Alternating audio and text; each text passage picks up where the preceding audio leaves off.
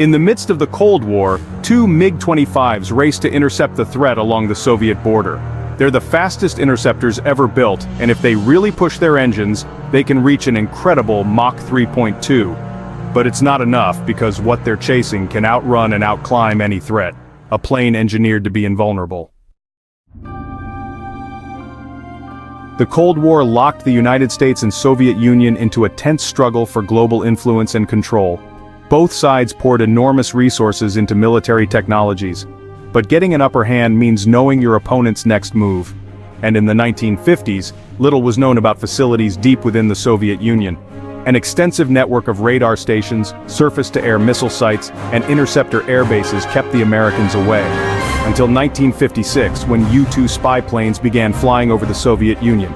Neither fast nor stealthy, U-2S had one critical advantage. At 70,000 feet they could fly above Soviet air defenses.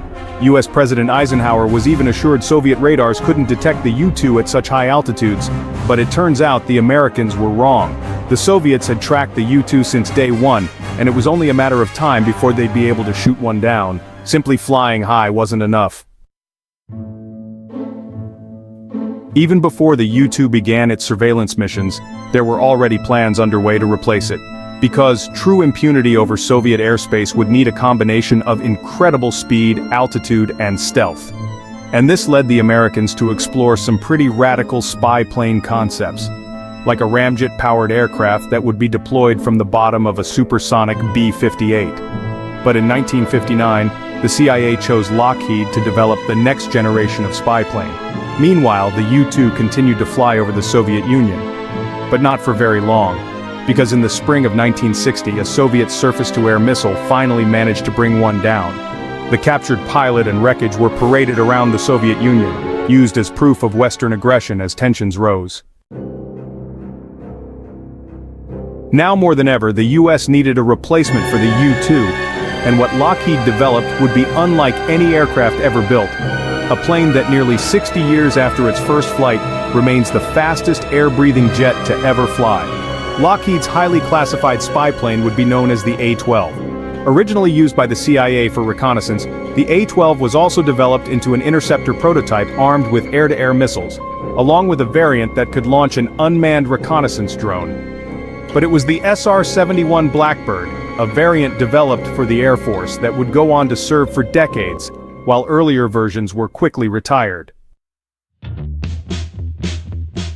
The Blackbird could cruise at Mach 3.2 right near the edge of space, and do it for hours on end.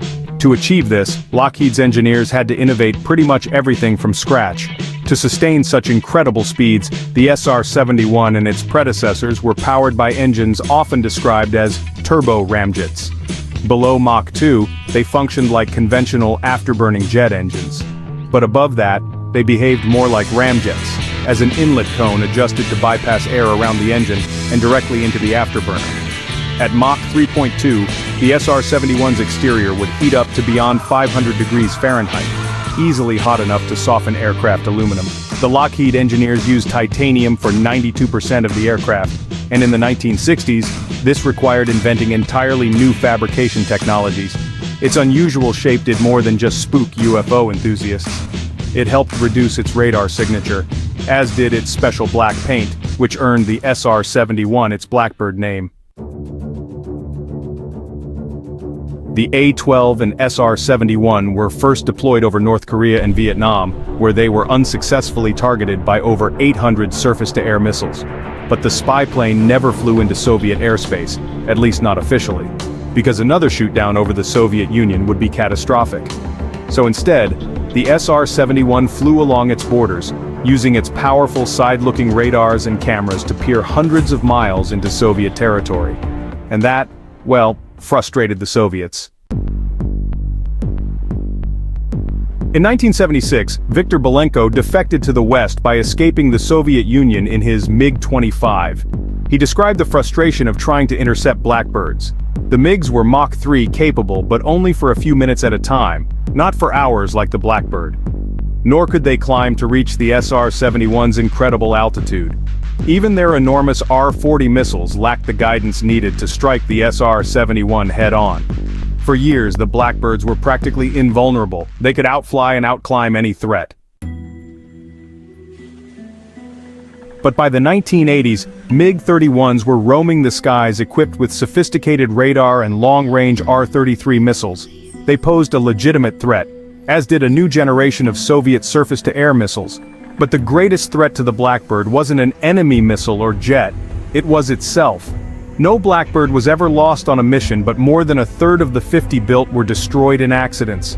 One literally disintegrated around its pilots. They were also enormously expensive to operate, each one siphoning about $300 million a year out of America's defense budget. A fleet of special aerial refuelers and a small army of support and maintenance staff were needed just to keep these planes mission ready. And, advances in spy satellites, aerial drones, and the SR-71's inability to deliver surveillance data in real time diminished some of the plane's utility. Add to that politics and infighting for defense budgets, and by the late 1980s, the SR-71's days were numbered. They were officially retired in 1998, with 2 sent to NASA for testing. The technology behind the A-12 and SR-71 is now well over 50 years old. Yet somehow these incredible planes still speak to us, not about the past, but the future, leaving us with a sense of wonder unlike any other in aviation history.